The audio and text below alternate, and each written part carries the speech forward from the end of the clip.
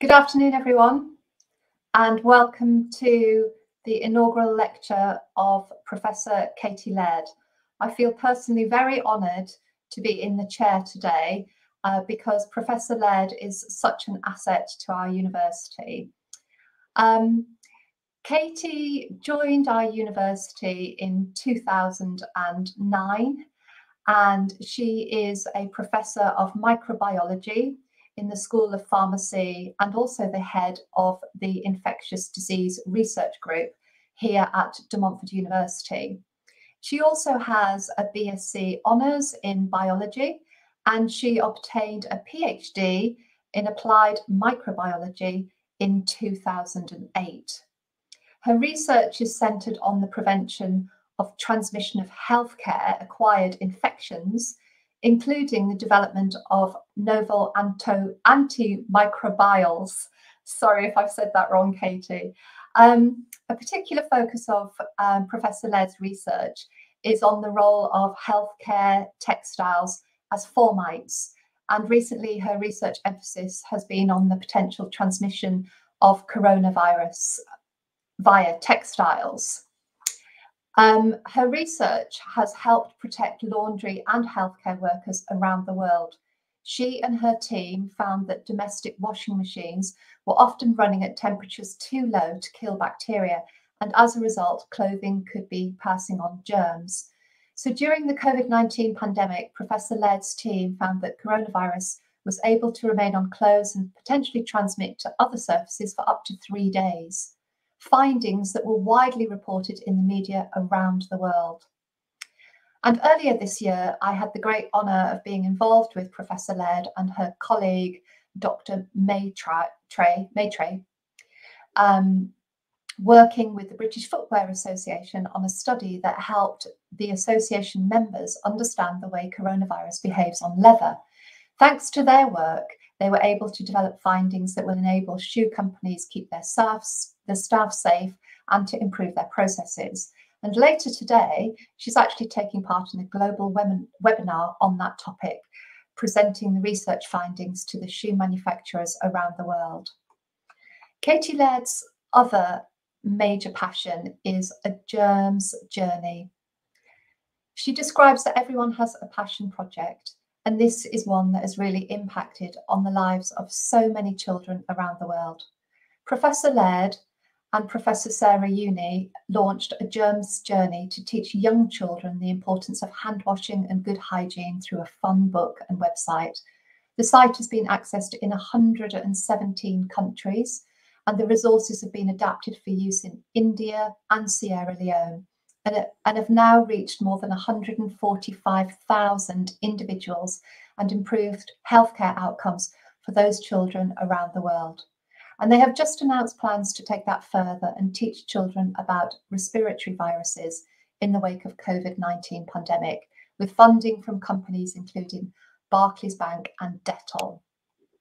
And so now, from a germs journey, we're going to take you to Katie's journey as she shares with us how working with industry has informed her research and also delivered real impact around the world. So it's my pleasure to introduce you to Professor Katie Laird. Thank you, Helen, for that introduction, and good afternoon, everyone. So I'm going to talk to you about my journey, as Helen said, to my chair, and how that's been achieved through enterprise research, really, and knowledge exchange, and the impact that that has had on society. So DMU now has a new career pathway in knowledge exchange and professional practice. And I think for individuals like myself, where our research is very applied or very practice-based, this gives everybody the opportunity to be able to develop and advance in their career in this direction. And it's well recognised now that knowledge exchange, enterprise, professional practice has impact on society, and particularly through the knowledge exchange framework that the university is evaluated on. And a message that I suppose I really want to get across throughout this presentation is if your research is that lends itself to industry, to social impact, at the core of that is the underpinning research. This whole journey for me and for others, I'm hoping that will come through this pathway, is the research. Good, solid research must be there in order to underpin the activities you're doing in the wider community. So the types of projects over the years that I've been involved in include KTPs. This was very much around product development for a particular sector. So we were looking at a cosmetic sector for this, and the development of a facial toner that treated acne.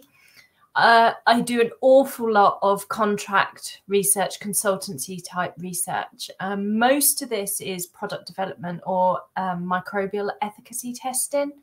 So we either work with a company to improve their products, to repurpose their products, or on occasions to start from scratch. But very often a company will say, I have a certain technology we think does this. We're going to send it off to get some biocide regulations in place, or to get an ISO stamp on it to say that, yes, it definitely does this. Can you look at it first and assess, are we meeting the criteria, or do we need to tweak some things about the technology? And a lot of the contract research that we have come in through the university is this type of research. And as Helen has mentioned, one of my passions is Germ's Journey. And this is much more a charitable project, but we gain a lot of funding, partnerships, promotion, marketing, networking through sponsorship. And this is mainly through corporate sponsorship. So I'm also going to talk a little bit more about that as well. So this slide just demonstrates the companies that I have worked with, and there is more over the years. And I'm going to just pull out a few and the types of work that we do with them. So if we've got the trade bodies for the textile industry here. So we have the TSA, which is the UK trade body, the TRSA, which is the American equivalent, and ETSA, which is the European equivalent. I found through the years that actually working with trade bodies is a fantastic way of disseminating knowledge, but also being at the cutting edge of what the industry needs. And much of my research is around healthcare textiles. And in 2014, I'm going to say, I started looking at the survival of microbes on textiles, some bacteria and spores. And we've looked at it in a number of settings. So we looked at it in the domestic setting, because in the UK, healthcare uniforms, such as nurses' uniforms, are laundered at home and then taken back into the domestic setting for laundering. So we assessed that. We also assessed the flip side of that, the industrial laundering side for healthcare textiles. And these would be things like bed sheets of patients' beds and scrubs. And we looked at the survival of spores from C. difficile patients, so we're directly from patients through the industrial laundering services. And we've worked alongside these global associations to establish best practice. And then in recent years, they've funded or commissioned me to develop a test standard that can be used internationally to assess the efficacy of the healthcare laundering, the industrial sector, as well as looking at care home laundering and how this can be improved. Now, the reach from this, because I'm doing the research through the trade bodies, is enormous. It reaches on the ground care homes and hospitals, as well as the entire industries. We're talking about the detergent companies, the textile manufacturers, the laundries themselves. And as a dissemination route, they are very open to academic publishing as well as the sort of professional publications and media stories. So in terms of reach and knowledge exchange, this has been very fruitful over the years. I've also worked with companies like Microfresh is on here, where we've repurposed products. So we've taken their silver coating for textile technology, and we've looked at how that can be used within actual domestic washing as a supplement, as an antimicrobial. We've worked with Pow International on looking at wipes and their efficacy. Trelleborg, again, is mattress material used within hospitals. You can see Penny Price aromatherapy on here. This, again, was product development. It was that cosmetic product that we talked about for acne. And recently, alongside Dr. Maitreyi Shiv-Kumar, who's a virologist at DMU, who developed a model for SARS-CoV-2 that we could use to assess the survival of coronavirus. We took that model and we used it within our textile research, and we demonstrated how long coronavirus could last in laundries. Now this, on textiles and in the wash process, sorry, and this had significant impact because at the time, the industry didn't know what was the best program for laundering. They were looking at raising temperatures. Nobody really had any information. And based on our findings, it meant that the temperature of these industrial healthcare wash cycles didn't have to be increased. And thereby we saved the industry £1.5 million in the UK, but also they were able to process linen safely. And subsequent to that, that also meant that there was environmental impacts, because high temperature washing has a significant impact on the environment, and we were able for that not to happen. At the same time, we've got the British Climbing Walls Association there, and this was a bit of a strange one when they approached us, because it was completely outside of what we would normally be looking at, as in textiles, but they wanted to understand if chalk could carry the coronavirus, because they were worried about climbing walls open again and the chalk powder and the spreading of the virus. We found out that the chalk quite readily desiccated the virus, but it was a slightly strange challenge, to say the least. Maitreyi and I, it was an interesting project, and this was basically all of the links for many of these companies come through networking, because they had links with the Textile Services Association, and this is how that research came about. And we've also got on there the British Footwear Association. We looked at how leather could carry the coronavirus and how that potentially transfer to other surfaces within the manufacturing lines, because they're quite heavy on intensive manpower and producing shoes. But what did that also mean for retail, where everyone's trying shoes on and then another person's coming in? So it was very dependent on the type of leather for how long the virus survived. But in those non-absorbent leathers, those highly waxed or patent leathers, it was able to transfer to both stainless steel and cardboard. However, using some technologies that we were aware of, we were able to put antimicrobials onto leather and reduce that from survival of 24 hours down to 2 hours, which was good news for the industry. And as Helen mentioned, we're presenting that this evening to a global footwear audience. So that really gives you a taste of the type of work we do, the number of industries that we work with. And what I've really spoken about there is KTP's contract research. But the other way in which we get industry sponsorship is through the Germs Journey project. And that absolutely relies on sponsorship from corporate entities. So you can see on here Barclays, Dettol, Suez, Shore Wash, Next, and some others. These have all sponsored a Germs Journey, and much of that sponsorship has come either through dissemination, where the university, or through press releases, they've heard about the project, or it's direct networking and relationships with the corporate sponsors. For instance, Next had a challenge, and they had links with Microfresh, who got put in touch with us. We helped them. It was only a very small thing they needed to do. So we basically did that bit of work for them. And off the back of that, they sponsored Germs Journey. So one piece of advice I would give to people who are looking to go down this career route is the networks and the relationships when working with our industry are quite critical.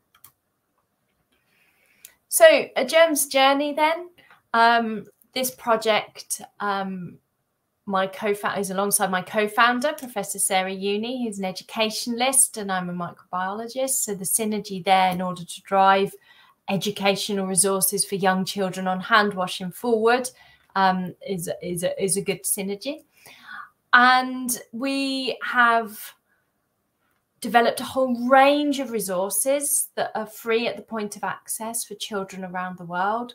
And we co-create, which means we work with people on the ground to understand what it is that they would like from the resources to enable children to learn. Because in different cultural settings, in different countries, the need of the educational need can be quite different, and how that presented is also different. So I've put, you can see our website as the background there, and we have ages 3 to 6, 7 to 11, and then we've called it the grown-up section, which is where the teacher, healthcare worker resources are. So we've developed books that have been sponsored for children in the UK, India and Sierra Leone. And more recently, we've had companies, particularly when the pandemic hit, approach us about how we could work with them to develop resources that were also free at the point of access and independent. So you can see here the Superheroes, which is basically aimed at paediatric wards and is sponsored by POW International. They also funded the development of the website. And we have clinical trial, ethical approval to go into hospitals and give children a fun pack with our Superheroes, and they'll get washing products like gel and soap and lots of games and puzzles. And the intervention is to look at if children on paediatric wards, both long stay and short stay, if they interact with washing their hands more readily, if it's just a product that's there, or if they have this educational practice package around it. And it's been delayed a few times due to COVID, but we are planning on getting into the hospitals in February. So watch this space with that one. On the left-hand side, you can see a little avatar of a very brightly coloured, boy, and the logo there. We're working alongside SureWash, who create hand washing training technology for nurses. It's basically a screen off of a tablet that you wash your hands under, and it tells you how well you've washed your hands, as in have you met all the points or touched all the points you're meant to on the hands. And we were approached by SureWash to develop one for children in schools, and we've been working over the last year to 18 months really developing the app, and it's due to be released just before Christmas. And we have the little avatar you can see alongside games and quizzes, all centered around Germs Journey, that's connected to the hand washing behavior technology. So children in schools can use it to improve their hand washing technique, which is great news, because particularly in the UK, children tend to do something I call tickle fingers, which is where they just tickle their fingers under the water and don't necessarily wash them properly. So that's some of the observations we've had with all the children we worked with. And in the bottom hand corner, you can see a Germs Journey, a fight for resistance. This is a book that's aimed at Key Stage 2, so that's sort of 8 to 11-year-olds, and is about antimicrobial resistance. The book has just been published and there's an ebook version coming out. And I'm working alongside a lecturer, hospital pharmacist, Ryan Hamilton, to develop workshops alongside our very talented PhD students that are centered around this book. And this book was particularly developed so that children have to make decisions within the story around antibiotic resistance. And all of this has only been possible through that networking and sponsorship that we've had from companies. So in terms of reach then, we've now actually, I would say we're over the 150,000 people or individuals that we've reached, and most probably nearer 16,000 children, as well as over 300 teachers. We're actually, because we've just had the AMR books and we've recently done a book for those living with dementia. So we're at 5,000 books to 3 countries across 3 continents, which is significant reach with this project. And what we've done alongside that in terms of the impact is we've increased children's understanding of germs and germs transfer up to 40%. And this increased knowledge, and we're talking about young children here, 3 to 5-year-olds, this increased knowledge lasts in 30% of those children for at least up to a month afterwards, which is fantastic. And 2 months in India, 2 months after doing these studies in slum areas within India, 60 to 73% roughly understood what germs were and why they were causing illness, and up to 80% knew how to remove them from their hands. And considering the language and education, because the reading standard was very low, achieving these increases in knowledge was significant for us. And we did a lot of that through using images and pictures. And a year and a half after putting the culturally relevant books into schools across Ahmedabad, so I think 5,000 children in total were using those books, the teachers reported 100% that they'd seen some health benefits and that were associated with hand washing and reduced illness. So this was a fantastic result.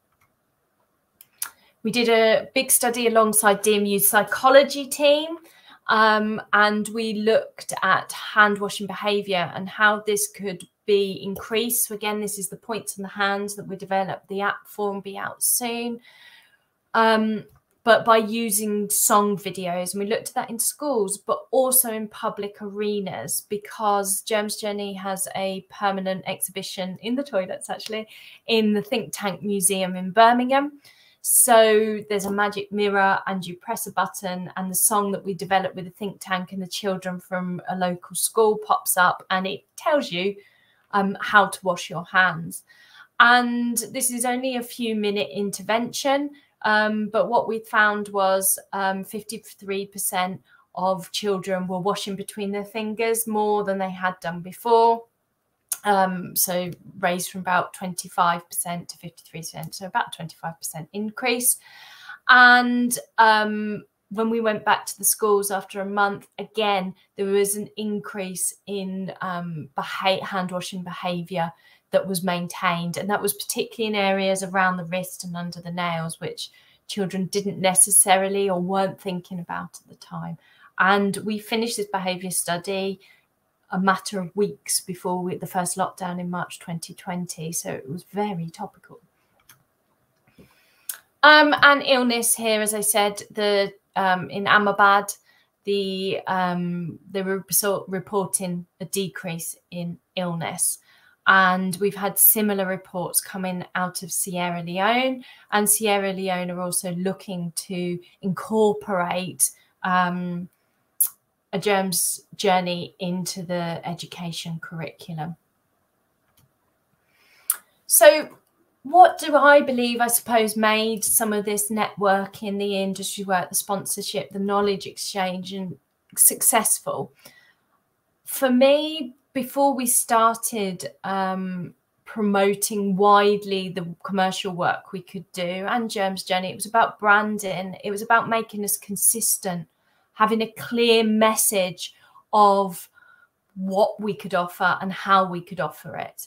And so branding was really important, both for the infectious disease research group, but also for Germ's Journey. And we worked with marketing teams on both. It was internal marketing for the infectious disease research group, and it was external marketing for a Germ's Journey.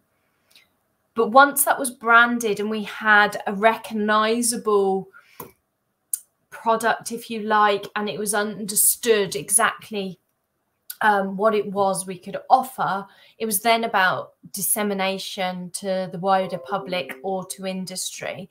And I'm chair of the Medilink infectious disease special interest group.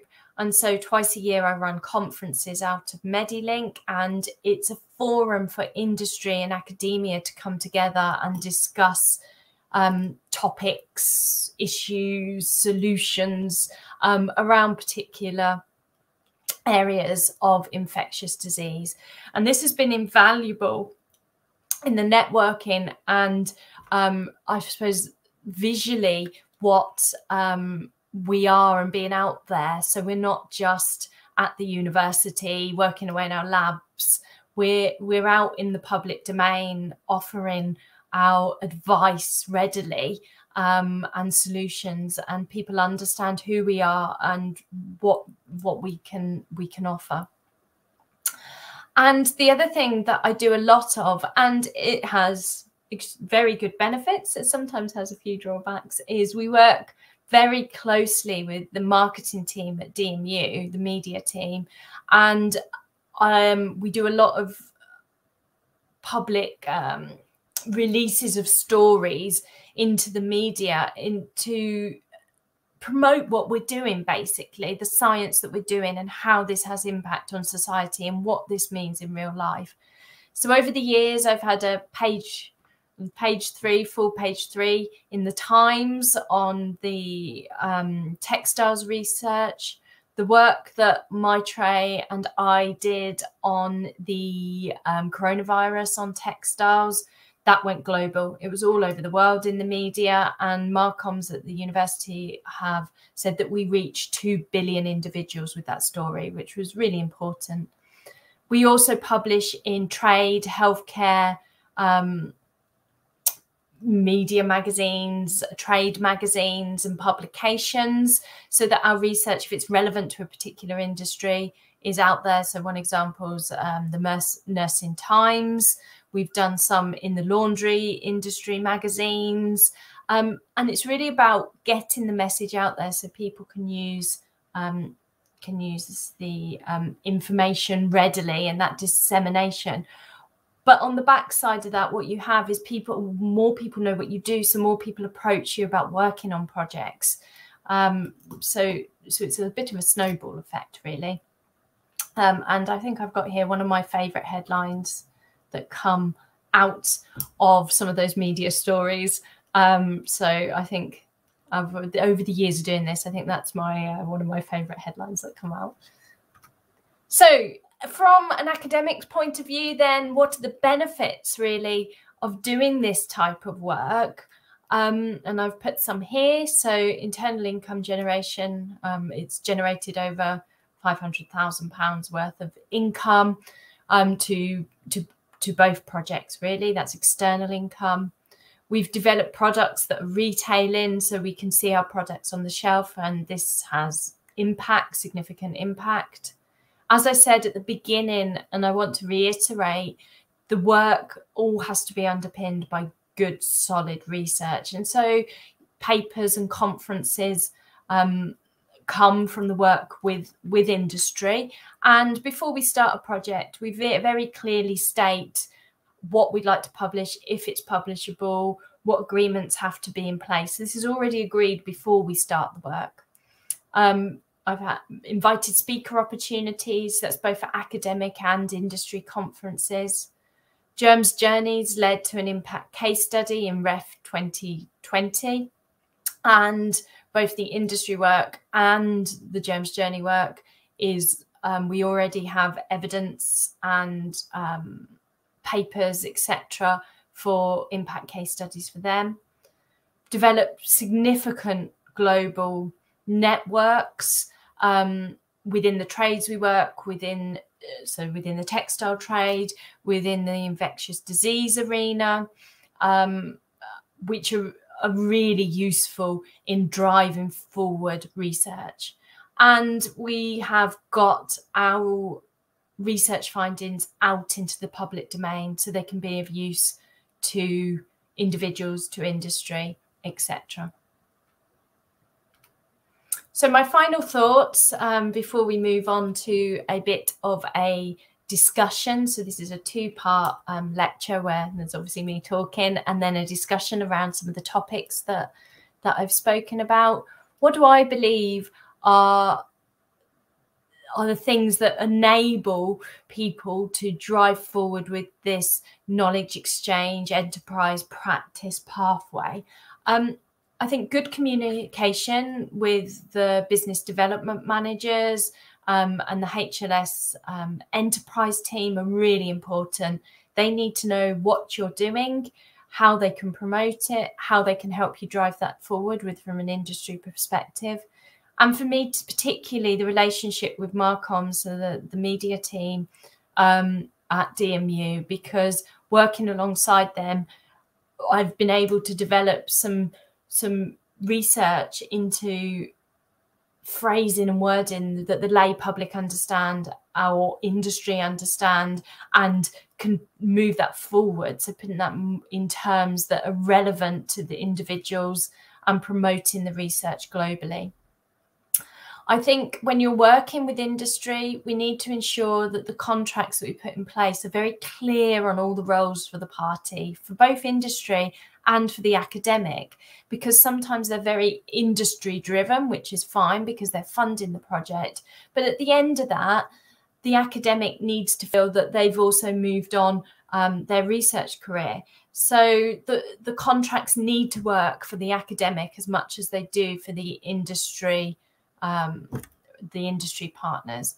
And something I specifically do within my contracts is build in impact questionnaires so that I monitor the impact that my research has had on that company, the wider industry, and that we're able to get feedback for 5 years post the project, which I think is really important.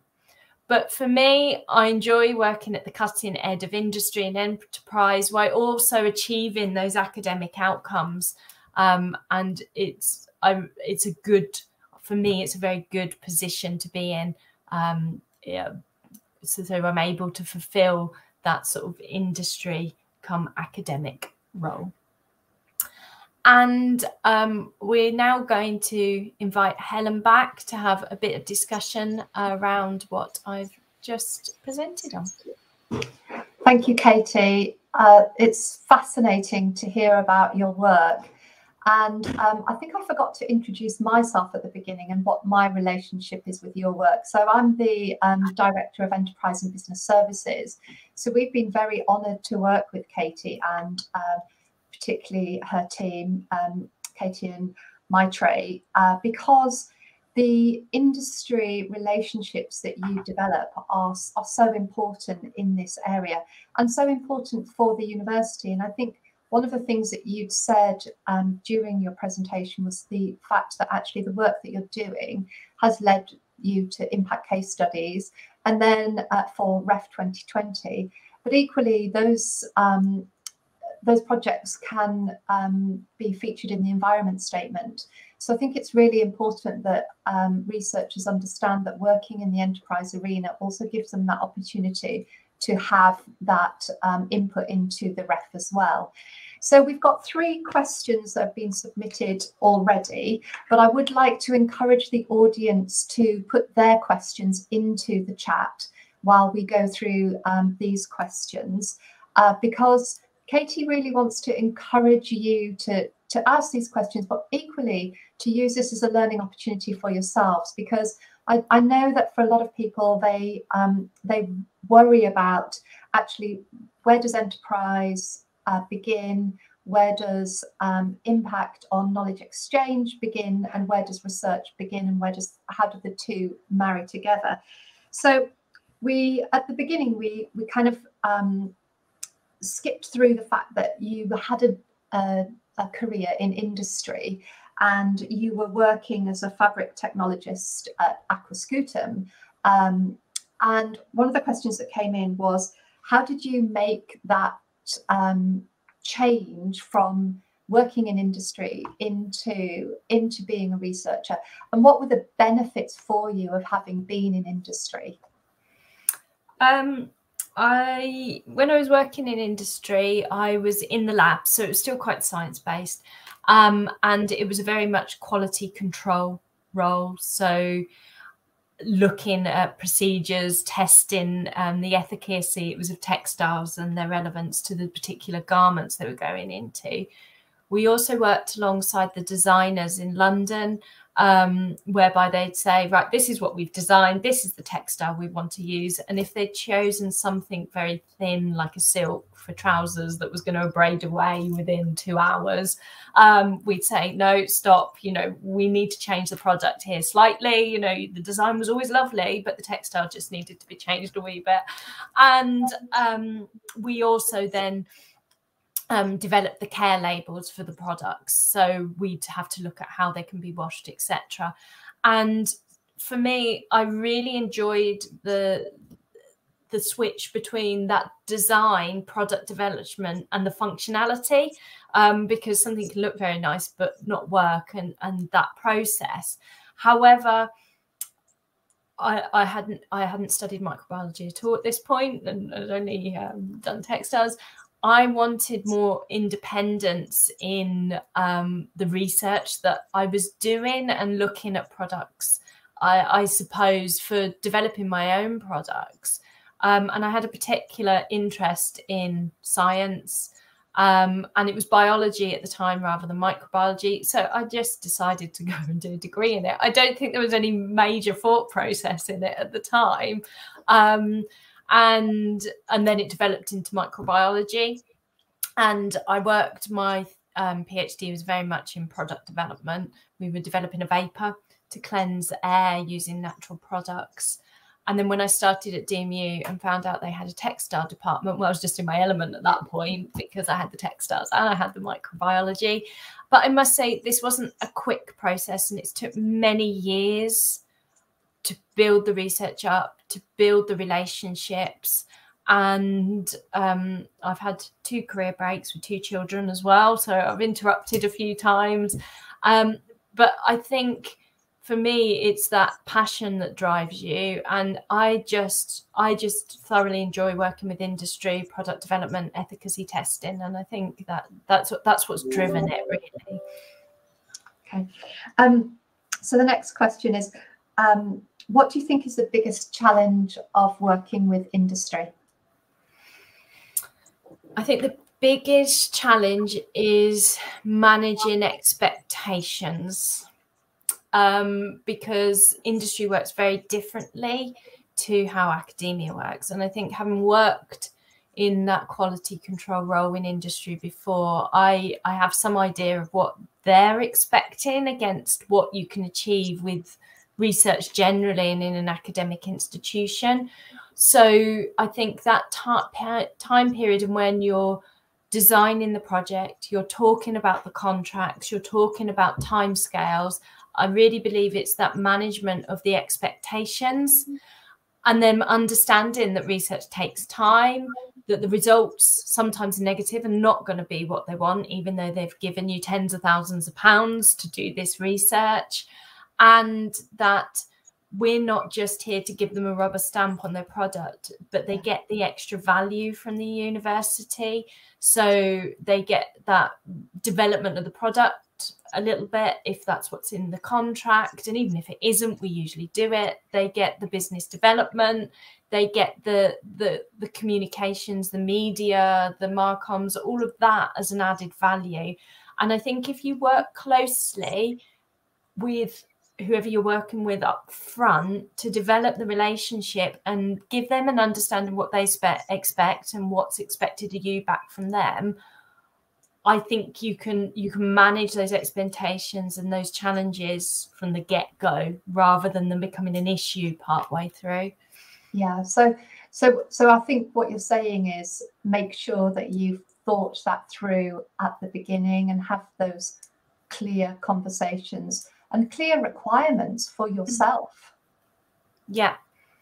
And I think as well, it's building in the added value that working with the university above just a test house as such can give them, and it's building on that rhetoric, I think, that really helps. Yeah. And you mentioned Medilink and how Medilink gives you access to those networks. And I think it's just worth reminding the viewers today that actually the university does have relationships with a lot of these business membership organisations. And please approach your business development manager in the faculty or one of my team if you're looking for some sort of network opportunity to find yourself those relationships, because I think, as you mentioned, relationships actually can take quite some time to build up.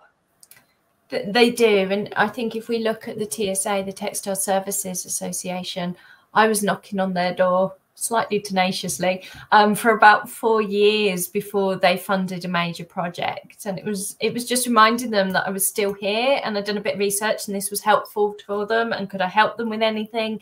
And over time, that relationship now becomes one where it's just a two-way conversation.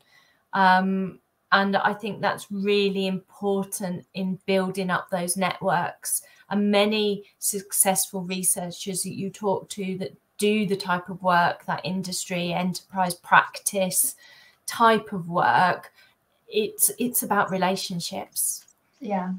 And interestingly, I remember with the British Footwear Association, actually, that was quite quick, wasn't it? Because they approached you very quickly that research took place. So I guess there's scales. Sometimes it takes a long time, but sometimes when there's an urgent need, it can be quite quick.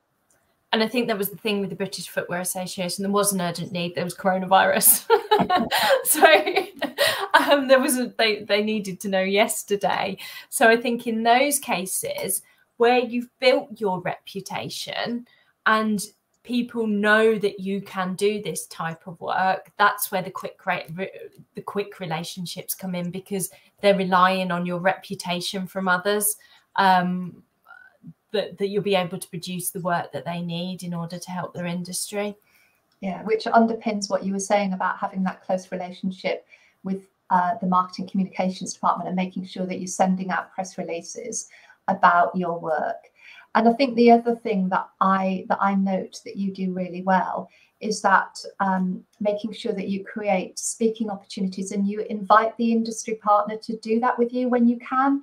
And that is certainly a metric that universities are now being measured on. And I think the really interesting thing about that is the more of that you do, the actual more income is generated through the HIFE fund, which is the Higher Education Innovation Fund, which then can go back into your projects and back into your research. No, I agree. And that's really helped. The HIFE fund particularly has really helped enabled us to do some of the research that we needed to do to help industry. And I think it's showing the pathway between the research you're doing, the industry, and then what the impact on that industry is. And it's being able to very clearly map that out. And at the beginning of projects, when I start speaking to companies, whether they're sponsors for Germ's Journey, whether it's industry contract, I'm automatically thinking, right, what's the end goal? What are the wider goals of the company here? Is there, for instance, environmental impact?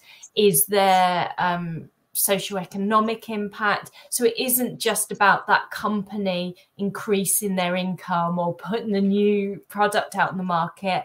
Beyond that, what can we do that can help other areas? And usually if you speak to the company about, say, look, I don't mind you making money off this and that's what you're paying me for, but can we use this to help in this school? Or Shorewash, for instance, can we take your app and give free licenses out in India and Sierra Leone? And usually it's a yes. So although they've developed a product, we've also managed to help children in low-income countries to have access to it free of charge as well. And so I do find that within as you build the relationships, there are such added value that you can gain through commercial partners that you maybe wouldn't through other academic partners. Yeah, okay. And you also mentioned in your talk about accessible language and accessible language for industry and the business community, and also for the charity community. Can you tell us a little bit more about kind of how did you approach that? Because sometimes it's really hard to break it down, isn't it? Your research to actually make it understandable to a mass audience. Well, two things for me. I'm a Medici Fellow out of Birmingham University, which DMU put me through their course, and you go off for block week trainings across just over a year period, and they teach you all about enterprise industry, but also dissemination, and they do media training.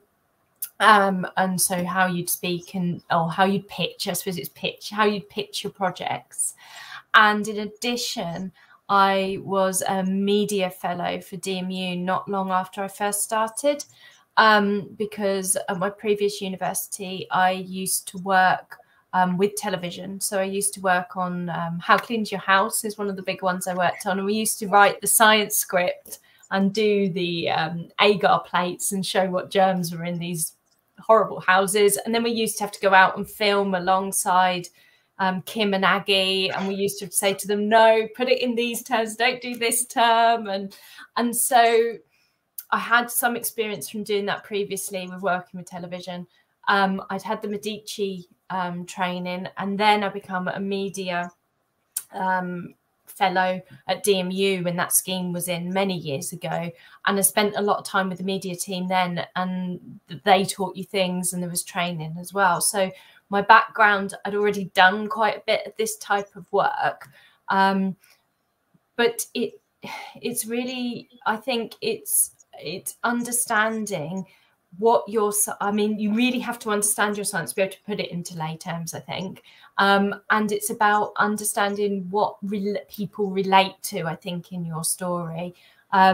And very often some of the stuff I'd done around healthcare textiles, it was about the nurses domestically laundering their uniforms, because people can relate to seeing a nurse in Asda and wearing their uniforms and what the risks are. And it's about bringing those messages out. So I think having some type of media training helps. And for those that are not sure, our comms team are really good at taking the science and sitting down with you and just listening to you talk about your science and then putting it into what more lay language, I suppose. And then they email you the story and you can work backwards and forwards on that. And that relationship works quite well. Yeah. Okay. And I have to say, Katie, I've always found you very supportive of your colleagues. And I'm sure you wouldn't mind me saying that you are quite keen to support other colleagues in this journey. So Katie has worked with my team very extensively, and we have agreed that, some training workshops, we will start some training workshops for research colleagues, because I think you're right. For you, when you are working so closely in a subject area, it's actually quite difficult to divorce yourself from the detail and actually just highlight to kind of non-scientists, but also non-academics, the importance and the opportunity of the research. No, it is. And I think working closely with all the expertise that we have at DMU can really enhance what you're trying to do. Okay, so the last question we have is, what are you most proud of and what excites you the most about your new role? What I'm most proud of is when Sarah and I were stood in Ahmedabad, and it was the third trip. So it was the third year after we'd been developing the resources for out there. And we always take our students with them, and one of them could speak Gujarati, hence why we took him, actually, part of the reason. It was always helpful. And when the teachers told us we're doing a focus group with about 50 teachers, and the teachers all turned around and said, your resources have enabled us to teach children, and due to that we've seen reduced illness. Well, I was close to tears at this point, because this was 5,000 children that and their teachers. Wow. We've had such significant impact on. And what they were also saying was the young children were going home and teaching their grandparents, their parents, all about hand washing. So the wider impact of that was most probably much greater than what we could record, because some of it was unrecordable. So I think that moment, and that was just before the pandemic hit as well, we literally were flying back as we were closing everywhere down. That moment, I think, was a real highlight for me. And I think in my new role as professor that's been promoted through this knowledge exchange pathway, I'm excited about encouraging others to follow the same pathway, to inspire others to look at their research and see if this is a route that they feel they would like to go down, and to help play a role maybe in mentoring those people through this pathway, because it would be lovely. It would be lovely to see more individuals doing it. Okay. Well, that's a great note to end on, and to say thank you for sharing your journey with us, but also to say thank you on behalf of all of those who have really benefited from your research, because it is phenomenal what you have achieved. And we're so proud to have you as our first Professor of Enterprise. So thank you so much, Katie. And I know on behalf of the audience, we have found it really fascinating to hear from you. And I wish you well as you progress through this new post. And I'm really looking forward to working with you on some more projects. Thank you.